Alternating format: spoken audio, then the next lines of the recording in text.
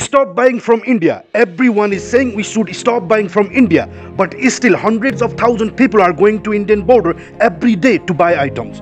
But don't worry guys, I have something good news today. Yes guys, the strict rule have been implemented in Sunauli customs. Now every Nepalese who buy items worth more than 100 rupees will have to submit the customs tax. Another good news is it is not just for Nepalese. Yes guys, this rule is also for Indian traders who brings their products to Nepal.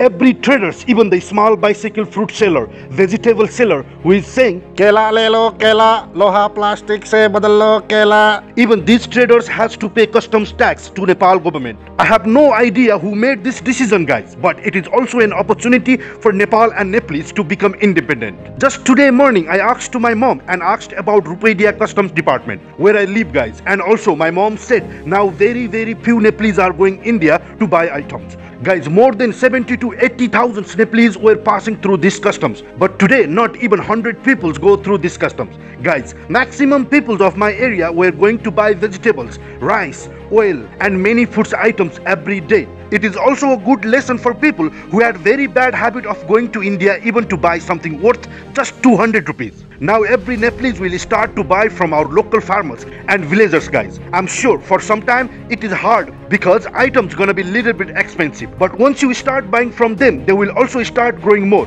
due to consumers demand, and automatically cost of products gonna be less. As I told you before, if anything happens between the relation of Nepal and India, Nepal is going to suffer, but India and Indian traders gonna suffer more. Exactly same thing happening now. Watch this video.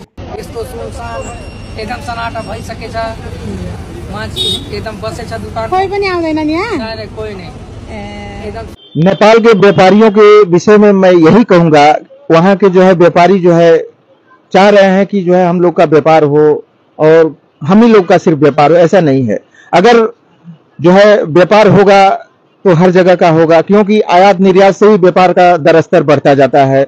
अगर वो लोग सोच रहे हैं तो उनकी एक तरफा मानसिक सोच है, और ये मानसिक सोच एक दिन दबके रह जाएगी, ये पूरा दावा है, और कस्टमरों को जो है सस्ते दर में। So guys, what is the benefit of this to us? Listen, now customs tax is being collected in a large amount in every customs of Nepal, and the best part is this rule helps every Nepalese to become an independent and forced to use our own local products.